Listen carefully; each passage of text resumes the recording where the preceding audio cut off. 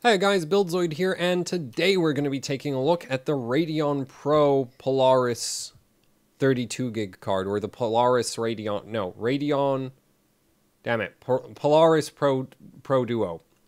It's a dual GPU core card, which is why I'm super excited to have the PCB here. It was sent in by a fan of the channel, so huge thanks to him, because I'm a sucker for dual core graphics cards. I have a 7990, I have a 4870X2, I have two GTX 590s, I want to pick up a 690, a 6990, a 5970, and 295X2, and like a bunch of other, like basically every dual GPU core card there is, I want to have, especially like the more modern ones. I know there's there's a bunch of really old ones, which I don't even know the specific names of just because they're so old that I didn't keep track of those. But the more modern ones, I really want to get all of those because they're just cool pieces of hardware because of how ridiculous they are. And this one is arguably one of the more ridiculous ones. Now, the cores are admittedly a lot less power hungry than on some of them. Like the 295X2 is like the king of the power consumption for dual core graphics cards. Oh, there's also the Radeon, the Fury Pro Duo. That one's also pretty ridiculous. But none of them even comes close to the amount of VRAM this thing has, because this is targeted at pro users who do stuff that has to fit, like, and that requires a ton of VRAM. So this thing comes with 32 gigabytes of GDDR5. Now, it's admittedly spread across the two cores, so you get 16 gigs on this core, another 16 gigs on that core.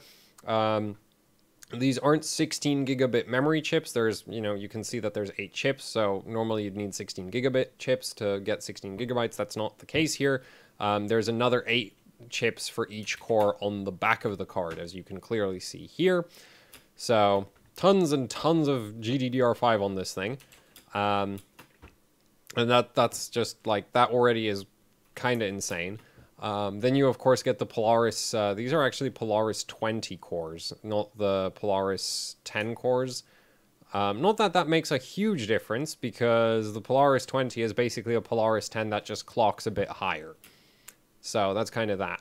And then there is just VRMs everywhere, because the special thing about dual GPU graphics cards is that you can't have one V-Core VRM. You need to have 2 of them. And the same is true for basically everything else on the card. So, here we have V-Core VRM number 1, controlled by this chip over here. Up here we have VMEM number 1. And then here we have VDDCI number 1. And this down here is actually the PLX VRM, so VPLX. And there's only one of those because there's only one PLX chip right here, so that's basically what takes your PCIe slot and splits it between the 2 GPU cores. The neat thing about this is that if you wanted to, with 2 of these GPU, like 2 of these cards, you could run, assuming Polaris supports 4-way, I'm not sure, I haven't checked. But if it does support 4-way, then with 2 of these, you could run 4-way even on like a 16-lane Intel CPU, because the PLX chips would basically, Crossfire from AMD actually doesn't really care how many lanes you give it. But you could run it off of like a 4x PCIe slot just fine. Even though you'd probably you might run into a bandwidth limit at that point, especially if you're like Gen 2.0 instead of 3.0. But yeah, neat thing is that basically with you could actually run a 4-way on a MATX motherboard with this, which would be pretty neat. Like, that would actually be pretty neat. Like, I'd love to see that. But anyway, so that's the PLX chip over there with its own VRM.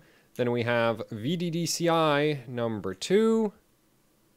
So for the second core, wait, is that working out? Yes, that is working out, because this block is V-Core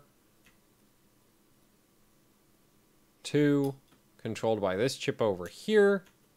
which also controls this VRM down here, which is VMEM2.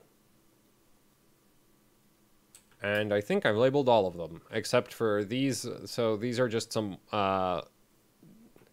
see, what are you? Oh, that might be gate drive. This is probably gate drive. Wait, no, because there's... Give me a second.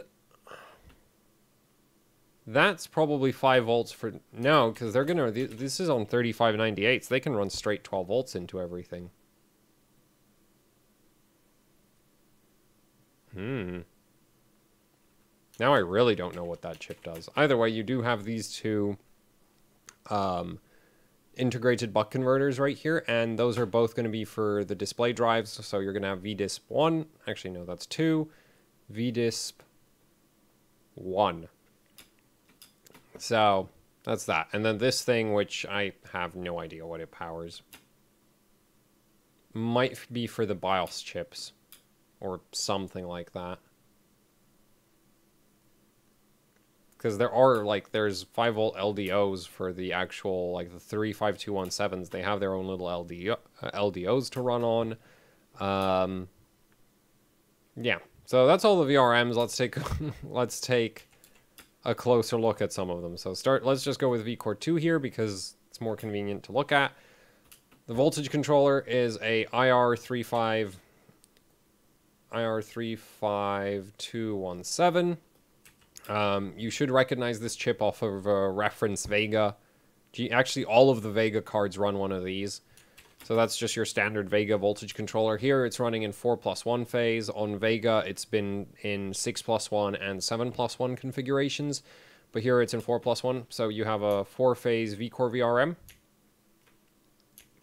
And if you actually look at the back of the card, it might not look like it's a 4-phase because you only have 2 of these chips right here. But these are, so, you know, you have like 2 drivers, but these are actually IR3598s. And the 3598 is special because you can put 1 PWM signal in.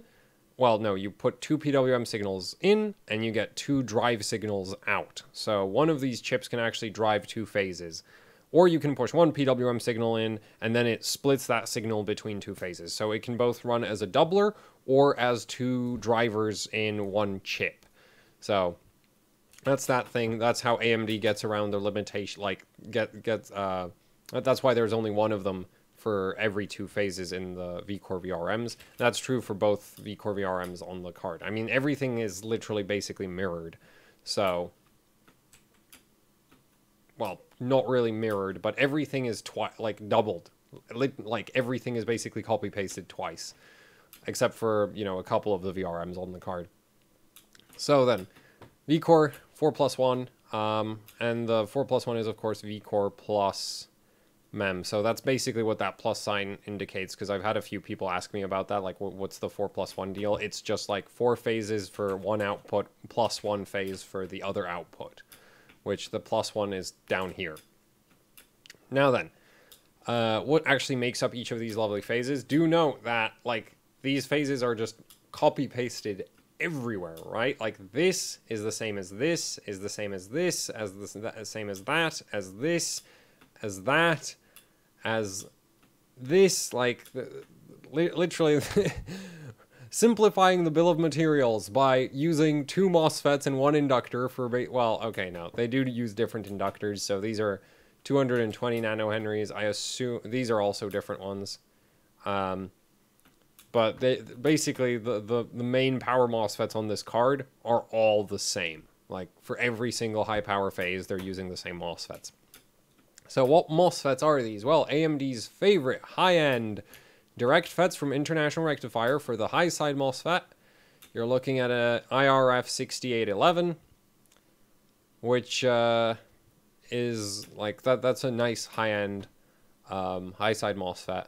Very fast, very low RDS(on). Like, the RDS(on) on this thing is absolutely ridiculous. For a high side MOSFET, you're looking at 2.8 milliohms RDS(on), which is just, well, it's really, really low. Okay, most high-side MOSFETs that you'll see are around, say, 4 to 7 milliohms. These are way below that. That's at 10 volts gate to source voltage. And I am going to be rating the VRM at 10 volts gate to source because the Vega cards all have the 3598s, just driven straight, like the drive voltage is just straight 12 volts. So I'm going to assume that they're doing the same thing here because the VRM seems to be very, very similar. Like same voltage controller, same drivers. It would just kind of make sense that they have the same drive scheme. Same MOSFETs, same inductors for that matter as well. So, yeah. These are absolutely ridiculous low sides. Like these wouldn't look out of place on as a no, high sides. These wouldn't look out of place being a low side on some cheaper VRM designs. And then the high side, low side. Why am I screwing this up so much? I'm not usually this bad at this. Is an IRF. That's lovely handwriting right there. 6894. This thing has an RDS on of 0.0009 ohms, also known as 0.9 milliohms. This is one of the lowest RDS on MOSFETs you can get for your VRM. It really doesn't get much better. If you want to lower RDS on than that, then basically your only option is to put two of these in parallel. And that has its issues because these actually have a pretty high input capacitance, so they're a pain to drive. They're very slow, but since they're a low side MOSFET, it's not, really it's not really an issue until you have like two of them. So normally you just put one of them, and that's as many as you'll really need in a phase. So the end result of this is that this VCore VRM at 300 kilohertz switching frequency, 10 volts gate to source, has some insane power capabilities for a 4-phase, right? So pushing power into the core, 1.1 volts, 100 amps, you're going to be looking at around 10 watts of heat output. You know what, I'm just going to put volts, amps, and we can do it like little columns, and that will save me a lot of text. 1.2 volts, 125 amps, and I'm putting the A in there for some reason. I'm literally just, yeah, great, lovely, awesome. You're going to be looking at around 14 watts of heat output, 1.3 volts, 150 amps. You're going to be looking at about 18 watts of heat output, 1.4 volts, 175 amps, 23 watts of heat output. So at this point, like if you actually did the heat dissipation graph for this VRM, at this point we're starting to get to the point where it really starts to curve, and it wouldn't be that drastic, but like you normally, and that's too shallow, something like that. Okay, I give up. Basically, you have a section of the graph that's kind of linear, and then it starts to slope much harder. So this is the relatively linear part. Past this point, it starts picking up. So up to around 150 amps, this is going to be really damn efficient. Past that, it's still viable. I mean, 23 watts of heat is not like... That's definitely something you can cool. You just actually need to start considering things like, is there a heatsink? Does that heatsink get any airflow? While going past that, 1.5 volts, 200 amps, you're going to be looking at about 29 watts of heat. So still viable, but again, cooling. Cooling starts playing a more and more important role as you start cranking up the current. 1.5 volts, and now we're going into basically, I want to run, if I ever get my hands on one of these, I really want to run it on LN2. So this is the current figures I'm kind of concerned about. 225 amps, 35 watts of heat output. So you need a heatsink. Like, you really need a heatsink. Now, the cool thing is the MOSFETs won't actually... Like, the MOSFETs are fine with this... like these current outputs up to 125 amps. 125 degrees Celsius case temperature, no problem. Okay, so if you put like a K-type thermal probe right on top of the MOSFET, and that was measuring 125 degrees, the MOSFETs are fully capable of pushing these amounts of current. Actually, at 125 degrees, they could push as much as 300 amps, but at that point, you'd be producing so much heat that good luck actually keeping it at 125 degrees Celsius. So, you know, that's kind of the main issue. Now, 1.5, 250 amps, you're going to be looking at 42 watts of heat. So, yeah, it really starts picking up at that point. And then, of course, 300 amps would be actually where you're hitting the actual thermal limit of the MOSFETs if they were running at 125. Obviously, if you ran them cooler than that, you could actually still push yet more current, but they would still produce more and more heat. So that's always worth considering that, you know, yeah, if you cool the VRM down enough, it'll pass more current, but it's not like the heat dissipation will get particularly better.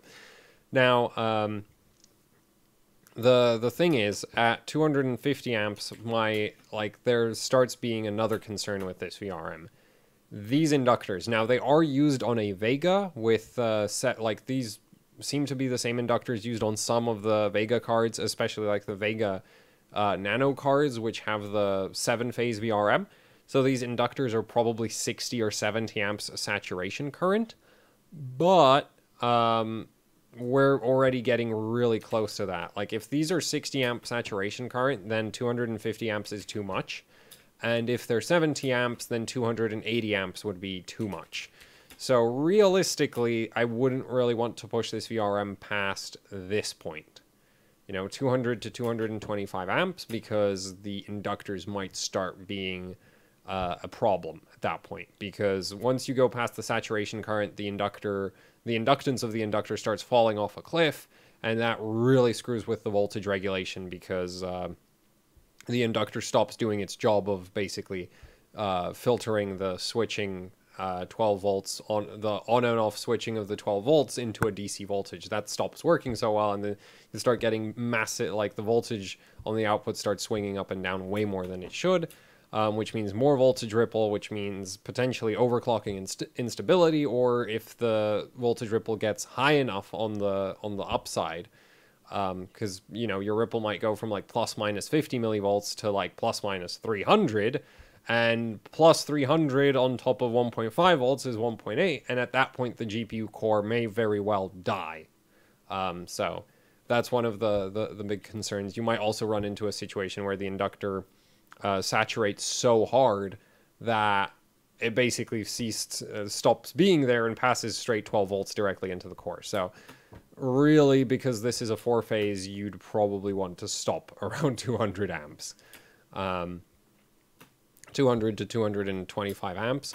But other than that, like heat-wise, the MOSFETs could probably keep going. It's just assuming you had enough airflow over them. So yeah, nice solid 4-phase right there. And then all of the single-phase VRMs scattered around the card, just use another one of these phases. So to keep it easy for myself, 1.5 volts, because the memory on this card is probably going to be the highest current pull that one of these single-phase VRMs is going to experience, just because 16 gigs of GDDR5 pulls a lot of power, because it's 8 memory chips, and a RX 580 has a memory system power consumption of around RX 480 had a memory system power consumption of around 30 watts. This has twice as much memory on it. It may very well have, you know, 45 or even 50 watts of power consumption, and 40 watts of that is probably the memory on its own. So is actually just the memory chips themselves. So at this point, like the memory chips are pulling a lot of power just because there's so many of them. So 1.5 volts, because that's what the memory chips would run on. 20 amps, you're going to be looking, which is, I think, too low, because that gives you only 30 watts of memory power. You'd be looking at about 2 watts of heat output on the memory VRM. So this, like for VDDCI, this phase is just absolute overkill. Same for the PLX chip. 30 amps output, you'd be looking at about 3.25 watts. Which is still really, really overkill even for like the memory at that point. Because at that point you're looking at about 45 watts of power going into the memory chips.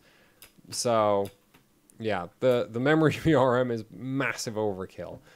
40 amps, you're going to be looking at about 5 watts of heat output, and 50 amps, about 7.25 watts. So this is too much, too much single phase for the memory chips. Though there's a chance that they're running the memory VRMs at a higher switching frequency to compensate for the low phase count. And that would obviously skew the efficiency. Like, it would produce more heat at that point. Now then, onto the back of the card, what's worth noting is that the VDDCI and the PLX chip power are all controlled by these chips, and all of these chips are AMD's favorite NCP5230 single-phase voltage controller from On Semiconductor. So if you had one of these cards and you wanted to volt mod any of these for any reason, which I would strongly not recommend because the PLX chip does not need overvoltage, you don't need to overclock this. These two rails are the quick way to blow up your GPU's memory controller. I found out the hard way. I killed one RX 580 very, very quickly. No memory controller left because way too much VDDCI. So I would generally recommend just not touching those, but if you wanted to, the data sheet is the NCP 5230. Yeah, it's just, I still wouldn't recommend it. There's other cards that use this chip where it does make sense. This would not be one of them just because of my past experiences with killing the memory controller on a 480 already. So, yeah. That's the card. And, like, I really want one. Like, especially now that I've seen the PCB, I really want one of these because here's the cool thing, right? This phase right over here, that might actually be a LN2 pot clearance problem, and so might this one down here, but everything else on this card should clear LN2 pots just fine. Like, these chokes look like exactly the same as the ones they use on Vega, and those clear. On the Vega cards, they clear LN2 pots just fine. So, on this, they would clear. The other cool thing is the 8-pin and the 6-pin are all the way on the end of the PCB. So you're not going to have the problem I ran into with the 7970, where you have the GPU core here, the 8-pin right above it, and it's just like, oh yeah, the LN2 pot doesn't fit because the 8-pin's in the way. So, yeah, this card kind of doesn't have any of the issues. The distance between the two GPU cores is large enough that you should be able to accommodate 2 full-size LN2 pots. And it's just like, I really want one of these for all of those reasons. It's just, it's like, this would be like perfect for trying to run 4-way, in my opinion. Because, well, if you could run 4 full-size LN2 pots without having to rig up any PCIe risers or anything, that would be really, really neat, I think. So, yeah, I think this is like it's a cool piece of hardware just because, you know, it's a ridiculous card. Now, one of the problems is the guy who sent in the PCB pictures, he did mention that overclocking this thing is an absolute pain because it's a Radeon Pro card. It's not a gaming card. And so there's no overclock, like no proper software overclocking support, which basically means if you want to overclock this, you have to do everything from the BIOS. But I'm just going to throw, like, this is a really bad idea, but I would try to stick an RX 580 BIOS onto this because, well, like, yes, you'd lose most of the memory. Like, basically the only major issues I could see, like, there are issues with that. There's concern for the compatibility with the voltage controller because an RX 580 normally runs a 3567B or an NCP 81022, not an IR 35217, so I don't know if that could cause issues. Could cause it, like, that may cause issues, might make the card not boot. The other issues is potentially the display outputs might not initialize properly, and memory compatibility might be a problem. But assuming assuming none of those actually turns out to be a problem, you give up half your VRAM, but get full proper, overclocking software support, and on a dual GPU card like this, and that would be really cool. Admittedly, you lose half the VRAM, but like Firestrike doesn't use 32 gigs of VRAM, TimeSpy doesn't use 32 gigs of VRAM. I don't really think it would be a problem if half of the VRAM went missing. And unfortunately the card doesn't have a BIOS switch, so doing that would be rather risky. Obviously, if you have a hardware BIOS flasher, then like who cares? No big deal. But if you are gonna just try this, then like there's a very high probability of it not working. Okay, but it would still be worth trying just on the basis that it might work, and if it does work, then damn, like you've solved most of the like the really big problems with the card.